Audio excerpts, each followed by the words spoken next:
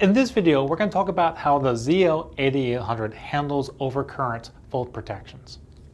Now, if you look at the video earlier regarding how output current telemetry sets up, you'll notice that we monitor with our ADC the entire continuous waveform of the output current through the inductor. So what you've got is you have a choice of two different slopes, upslope sampling or downslope sampling.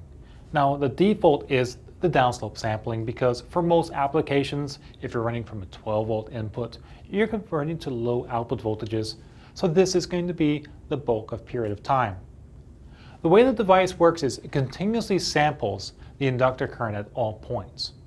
If you're using downslope, it will only look in this period of time after a certain blanking period, and you get to select this time period to avoid any switch node transitions, which causes noise to come onto the signal. Right after the blanking time expires, the device will start sampling continuously.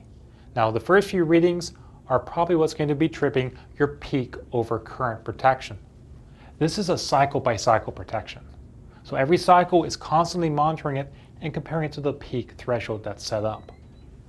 All the other points, including those, are continuously sampled and averaged together. That way you also get an average overfault response. So for peak current, or for an overcurrent event, you get two settings, peak and average. And the same thing applies for undercurrent. There's also a peak undercurrent and an average undercurrent fault. Now the question occurs is, well, if the device detects a peak fault or an average, what occurs? Well, that really comes down to how the device is set up in terms of the fault response. This is another PMBus command in the device that allows you to configure exactly the occurrence and the next steps. There's a couple of different options. Either the device will shut down instantly and remain off, or you can have it to continuously retry.